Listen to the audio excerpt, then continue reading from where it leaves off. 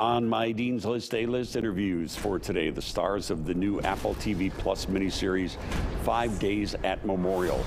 It follows doctors and nurses at an intensive care unit of a New Orleans hospital trying to treat patients during Hurricane Katrina without power for 5 days. Among its cast, actor Robert Pine, who in addition to being the father of actor Chris Pine, is also known for being one of the stars of the classic TV series CHiPs that ran from 1977 to 83.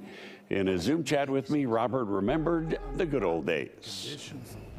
Does a day go by where some dork like me doesn't bring up CHiPs?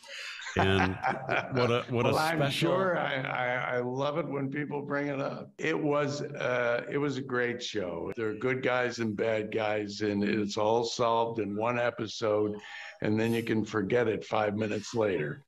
And I mean, it's not a deep philosophical thing, and true to its word, that's what it was. The guys were great. We had a great time, a very high testosterone set.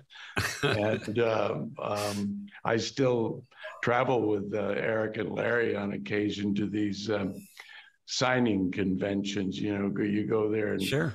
Old molding actors go there to sell their pictures for people who want to remember them. So I appreciate people who remember them. Frank, don't psych yourself out.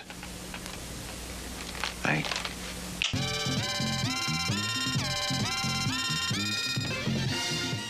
That is a TV theme song right there.